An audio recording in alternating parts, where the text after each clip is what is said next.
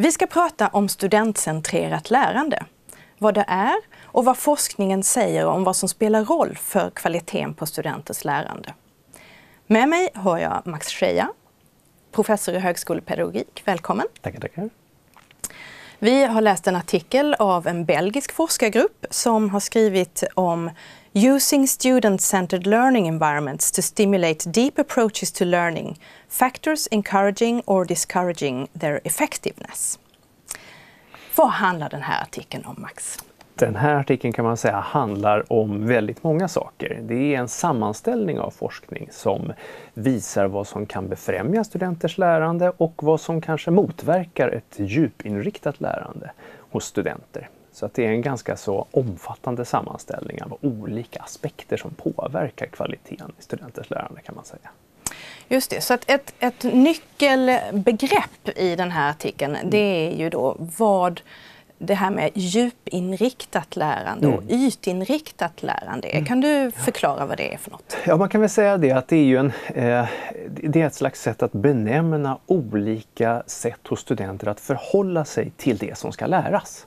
Så att när studenter studerar och griper sig an olika uppgifter i den högre utbildningen, i det utbildningssammanhang de befinner sig i, så anammar de antingen ett djupinriktat förhållningssätt till sina studier.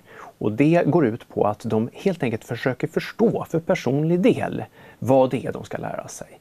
Hur man kan sätta det i ett större sammanhang och hur man kan förstå ingående delar i det som ska bli liksom deras kunskapsobjekt som de formar. Och i kontrast till det kan man väl säga att studenter som antar ett ytinriktat förhållningssätt till lärande har lite svårare att se sammanhanget för sitt eget lärande och försöker kanske att memorera detaljer och komma ihåg det som till exempel texter, akademiska texter av olika slag. Eller på olika sätt reproducera information som presenteras i undervisningssammanhang för att sen också presentera det i ett examenssammanhang. Så att då är väl inte liksom förståelsen lika självklar för personlig del, utan syftet är ett annat i lärandet. Men är man alltid antingen eller, så att säga? Det är ju jag kan tänka att man gör ju både och kanske ibland. Nej, precis så är det. Och forskning kan man säga om just studenters förhållningssätt till lärande, eller students approaches to studying eller learning på engelska då, handlar väldigt mycket om att beskriva variationerna i hur studenter tar sig an olika typer av uppgifter. Och visar just, som sagt, att det finns en ganska stor variation, så att studenter, beroende på hur de uppfattar studiesituationen, så antar de olika förhållningssätt till sina studier, kan man säga. Ja, just det. Men det finns ju också ett annat begreppspar som man använder i det här sammanhanget som är att man pratar om meningsfullt lärande respektive då reproducerande lärande. Hur skiljer detta sig ifrån djup- och ytinriktning? Man kan säga att i beskrivningen utav ett djupinriktat förhållningssätt till lärande, där ingår det ett specifikt, en intention hos studenten att just söka mening. Att förstå för personlig del, att relatera sammanhang till varandra. Så det finns en ganska stark meningssökande komponent i just ett sådant förhållningssätt då, i det här djupinriktade lärandet. Medan ett ytinriktat lärande präglas mycket mer av en starkt reproducerande intention. Så att det handlar om att memorera en viss typ av information och reproducera det vid ett senare tillfälle utan att kanske alltid förstå innebörden i den här informationen. Jag som då har haft ganska många kurser för universitetslärare får ibland frågan om man undrar där, det här med reproducera då och memorera kunskap, är det inte bra? Ja. Jo, kan man säga då också, för att förvirra ytterligare. Det kan visst vara bra. Det har helt och hållet att göra med syftet och kanske också typen av kunskap som man vill utveckla. I vissa discipliner, vissa ämnen, så ingår det som en väldigt tydlig del att man kanske behöver memorera aspekter. Det kan röra sig om termer. Ta till exempel anatomi som ett exempel, där man ska tillägna sig ett batteri av latinska strukturer. Som just för att kunna få en uppfattning om hur de här strukturerna sen hänger ihop och liksom samverkar. Så att någonstans så finns det alltid en poäng med att memorera också. Det är en del utav lärandet. Det viktigaste här, det är vad är syftet med att memorera? Vad är syftet med den här studieaktiviteten? Och om syftet är att förstå i slutändan, ja, då kan vi prata om ett djupinriktat lärande. Det vill säga ett lärande som då syftar till personlig förståelse. Ja, vi har ju även idag intervjuat några studenter för att höra lite grann hur de ser på sitt lärande. Och jag tänkte vi skulle börja med att höra 2 studenter i fysik.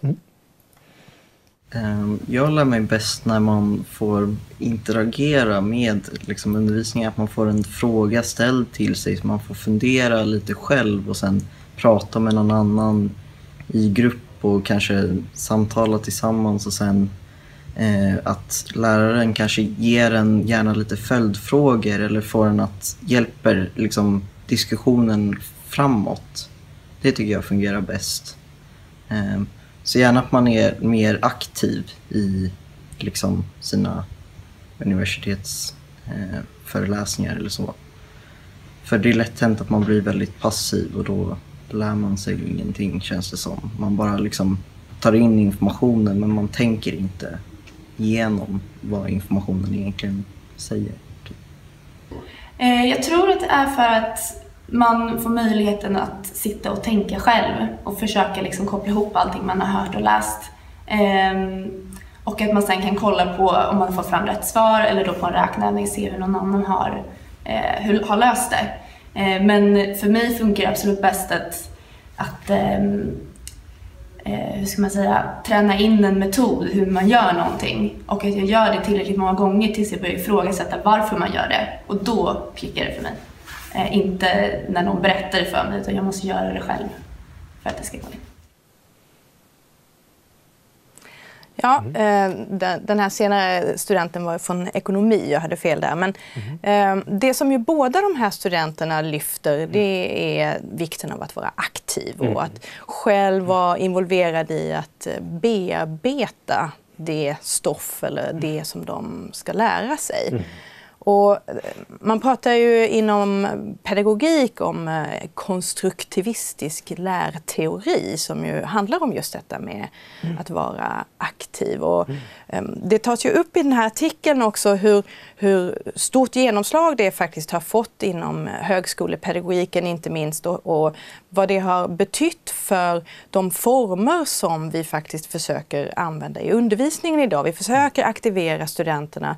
Det finns exempel med problembaserat lärande, det finns sån här casebaserat lärande, projektbaserat lärande och alla de här formerna är en slags studentaktiverande undervisningsformer där studenterna uppmanas i formen att vara aktiva. Så att frågan är ju då, leder detta till djupinlärning? Och det är ju det som den här artikeln handlar om. Vad är första svaret på det här, ser du, Max? Ja, alltså, jag tror att det har väldigt mycket att göra med, och som också artikeln påpekar, dels vilka erfarenheter studenterna kommer med till utbildningssammanhanget, men också hur de tolkar undervisningssituationen och vad de här formerna för undervisning inbjuder till. Så att det är lite grann så att det finns ett dubbelt ansvar. Att lärarna har ett ansvar för att tydliggöra de pedagogiska utgångspunkterna medan studenterna också har ett ansvar att engagera sig aktivt i att bearbeta stoffet och materialet och känna sig motiverade att göra just detta. Och jag tror att det som ger effekter på lärandet enligt forskningen då handlar just om att studenterna uppbådar ett engagemang och bearbetar stoffet. Om den här bearbetningen äger rum, precis som den här senare studenten beskriver, sitter där och jobbar med till exempel uppgifter av olika slag. Ja, till slut så faller bitarna på plats. Men det är ganska ansträngande under tiden. Och det är en del av lärprocessen att den här bearbetningen till slut ger utdelning i form av både ett intresse förstås, men också en ökad förståelse. Så att, du pratar ju det här om ansvar och det här tror jag också är en sån sak som man som lärare kan grubbla lite över. Vad är det för slags ansvar som jag har och vilket ansvar ska man överlåta egentligen till studenterna? Så du menar att ansvaret handlar om att egentligen ta på sig bearbetningsprocessen för studenterna medan lärarna behöver möjliggöra att det finns utrymme för det. Precis, jag skulle nog säga då att lärarna har just ett ansvar att sätta ramarna för den här aktiviteten som studenterna då engagerar sig i. Men också ett ansvar kanske i den meningen att man behöver följa upp vad studenterna ägnar sig åt. Och vilka frågor som studenterna har. Att kunna diskutera till exempel oklarheter som uppstår. Men läraren kan inte ta ansvar för lärprocessen som sådan, utan det är ju studentens lärprocess och i den bearbetning som studenten så att säga är inne i för att bättre försöka förstå det här materialet på ett ämnesteoretiskt sätt. Vad läraren kan göra utöver att liksom lägga ramarna för den här aktiviteten, det är ju också att illustrera olika sätt att tänka. Och man kan ju beskriva själv hur man själv bär sig åt för att lösa ett visst problem till exempel. Så här skulle jag tänka. Och sen så visar man hur det här liksom, kan se ut i ett ämnesteoretiskt sammanhang. Jag tänkte vi skulle höra på några studenter igen och höra vad det är för slags lärsituationer som de då uppskattar. Jag tycker gruppsamtal och gruppdiskussioner fungerar väldigt bra. Just för att man får, dels får man input från andra, vad de tänker om ämnet. Då kan man komma på nya sätt att se saker på och få nya perspektiv. Men också just att man uttrycker någonting högt och verkligen försöker formulera sina egna tankar. Och då kommer man på liksom vad man själv tänker och vad det man tänker på egentligen betyder. Och så. Mycket handlar just om det, att få uttrycka sina tankar, att inte bara skriva ner dem utan faktiskt få prata. För när man uttrycker sig i ord så kan man lätt komma på att vänta nu, det här kanske inte riktigt var så jag tänkte, eller man kan upptäcka sina egna fel, vilket är väldigt användbart. Det har jag upptäckt i väldigt många sammanhang, att när jag sitter själv så kan man fastna och så läser jag upp problemet för någon annan och inser själv vad felet är och vad lösningen är bara genom att få prata om det. Så därför gillar jag gruppsituationer. Ja, det är ju intressant att dels lyfter de ju här den här kopplingen mellan tänkandet och språket som en viktig del i lärandet. Och om man då går tillbaka till det här ramverket som du pratar om, så gäller det ju att möjliggöra för studenterna att faktiskt få uttrycka sig med språket, hur de tänker, för att det är då det blir tydligare för dem, som den här senare studenten beskriver. Om man tänker då vad det är för slags faktorer i sammanhanget, kontexten brukar man prata om, som påverkar om det blir en djupinriktning eller en ytinriktning, så tar ju den här artikeln upp ett flertal olika aspekter där det ju inte riktigt finns en konsensus i studierna. Men det finns ju ändå några trender, kan man väl säga. Om vi ska börja då med examinationen som ett viktigt område. Hur menar man att examinationen påverkar studenternas inriktning till lärandet? Man kan väl säga att det finns ofta en ganska stark strategisk komponent i studenters strategier för att studera, studiestrategier. Där studenterna gärna vill prestera bra i relation till examinationen förstås. Och då spelar det förstås roll vad det är för typ av examination som läraren då utformar och på vilket sätt den här examinationen prövar de mål som gäller för en viss kurs. Så är det så att man ställer frågor av en viss karaktär som inbjuder studenterna till att söka mening, att försöka nå den här personliga förståelsen, ja, då kommer man i större utsträckning att styras in mot ett djupinriktat lärande, menar man. Och sen, men riktigt så enkelt är det inte som att bara att man ställer frågan på ett visst sätt så blir det på det sättet så att studenterna ägnar sig åt ett djupinriktat lärande förstås. Utan det har att göra med hur studenterna tolkar de här frågorna förstås. Men det forskningen visar är att det är ganska lätt att styra mot en ytinriktning. Det vill säga att studenterna lär sig att rabbla upp fakta eller information, presentera information på ett sätt som egentligen inte gör dem så mycket klokare själv över vilket sammanhang de befinner sig. Så att man kan säga att examinationen spelar roll som ett styrmedel för de studier som studenterna så att säga då, ägnar sig åt under kursens gång. Så att bearbetningen påverkas av vad studenterna tror att de behöver inrikta sig mot. Mm. Och jag kan tänka att det här är ju lite problematiskt idag när det finns så väldigt mycket information tillgängligt via internet. Och det är svårt för oss som lärare att föregripa vilka vägar studenterna kan tänkas gå för att hitta de där svaren lite lättare och därmed så att säga kanske undslippa att bearbeta så mycket som egentligen krävs ibland för att faktiskt nå förståelse. Och det finns väl inget enkelt svar på den ekvationen så att säga. Men det är ju ändå frågan om vi inte bör bli mer medvetna om vilka vägar studenterna går och var de söker information. Och sen fundera över hur kan man istället kanske använda sig av en del av den informationen för att skapa mer komplexa problem eller svårare eller annorlunda frågor. Samtidigt så finns ju alltid den komponenten som lärare att man funderar över hur lång tid tar det för mig att examinera studenterna. Hur mycket arbete och tid ska jag behöva lägga ner? Om jag har 20 studenter är det en sak, men om jag har 80, 200 eller 500 då är det ju liksom en annan sak. Och där kommer vi vidare på en annan aspekt som de tar upp i den här artikeln och det handlar ju om det här med återkoppling. Och vad är det då vad gäller återkoppling som så att säga är så viktigt eller fungerar? Ja, tanken där med återkoppling är ju också som mycket av forskningen lyfter fram egentligen att för att återkopplingen ska kunna bli så där extra generativ och fruktbar i ett pedagogiskt perspektiv så behöver studenterna kunna använda sig av den återkoppling de får för att sen använda detta i bearbetningen då utav stoffet. Så att kan man ha ett formativt inslag, det vill säga ge studenter information om hur de ligger till och vad det betyder det de resonerar kring och hur de kan se sin egen kunskap växa fram. Ja, då är den återkopplingen väldigt mycket mer värd. En återkoppling som kommer på slutet som studenterna kanske inte ens riktigt tittar på i relation till en slutgiltig examination.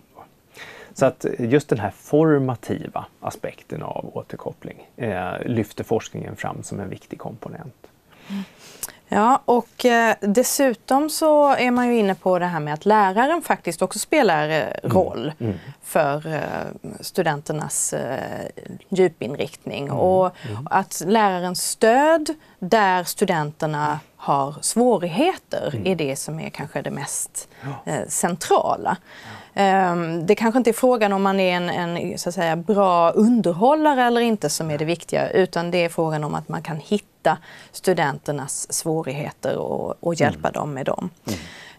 De är också inne på studentfaktorer. Att studenter har olika förutsättningar. Dels naturligtvis när det gäller språk. Det finns funktionsvariationer idag som man kallar det.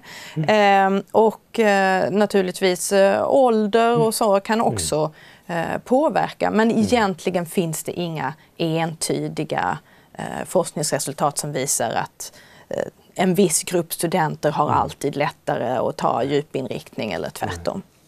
Så det tänker jag att det är en viktig aspekt att ha med sig. Men jag tänker att en huvudpoäng i den här artikeln handlar ju om det här med att det är studenternas uppfattningar av lärandemiljön.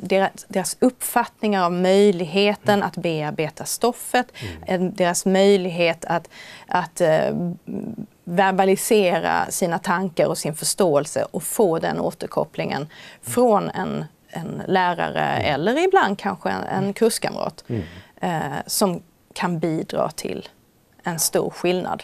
Absolut, absolut. Ja. Så att jag tänker om vi ska avsluta här lite så kan man säga att vi har pratat om en artikel som tydliggör vad studentcentrerat lärande handlar om. Och vi har pratat om att det finns flera olika faktorer som är viktiga att bära med sig som lärare.